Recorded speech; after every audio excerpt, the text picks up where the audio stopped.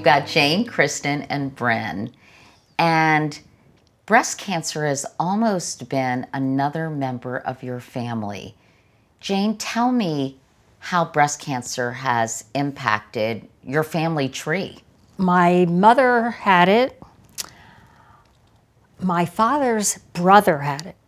My mother's sister had it a little bit later in life. I had it at 60. And then poor Kristen had it at 40, 41. What was it like for you when you were diagnosed? I wasn't surprised because in my 40s, I had had 5 surgeries to remove breast lumps, but they had all been benign.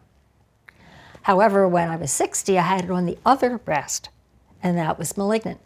What toll did this strong family history on both sides take on you? It really just made me be very in tune to my body and make sure that I took care of myself and never missed appointments. You know, really said to the doctors, I know that mammograms aren't until 40, but I would like one at 30. Tell me about your diagnosis and your reaction. Sure. So I was shocked, very surprised. I was 41, you know, I woke up in the morning, I reached over to turn off the alarm clock, and I could feel something hard in my breast or against my arm.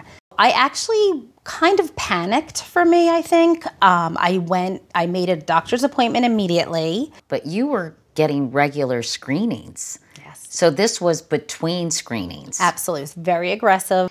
And Kristen, you learned pretty quickly that you had stage 2B. Yes.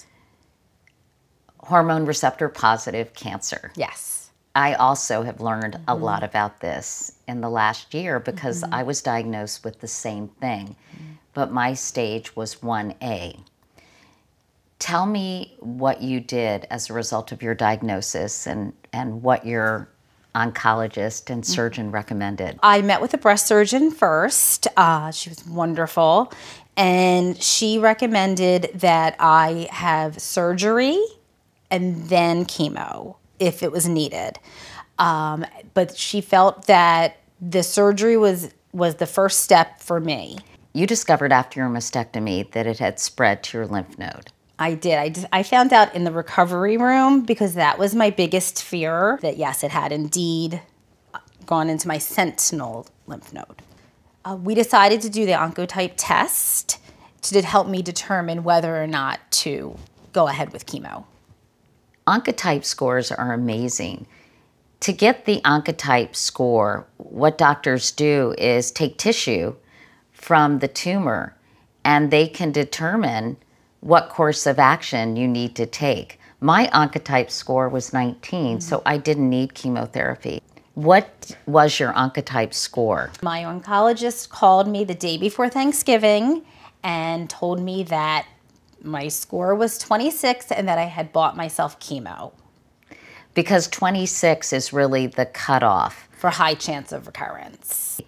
Isn't it amazing that science has come so far that we're able to get that kind of test to determine what you need to do? Oh, absolutely. It really was a game changer in my entire journey. That score helped me be extra proactive and make a decision. And make decisions and accept anything that was offered to me.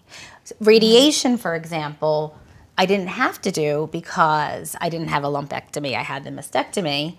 And because of my oncotype score being in the high chance of recurrence, I decided that I would do radiation because it was just one other step to not having a recurrence. Your mom has practically become an oncologist herself, hasn't she? Yes, she has.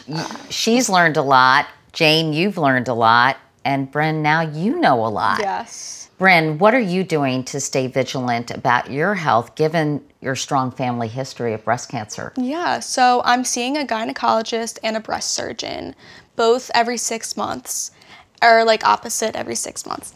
And they're both checking me in detail. And just I'm in their books, so if anything was to happen, I wouldn't have to wait for an appointment. They would be able to see me right away.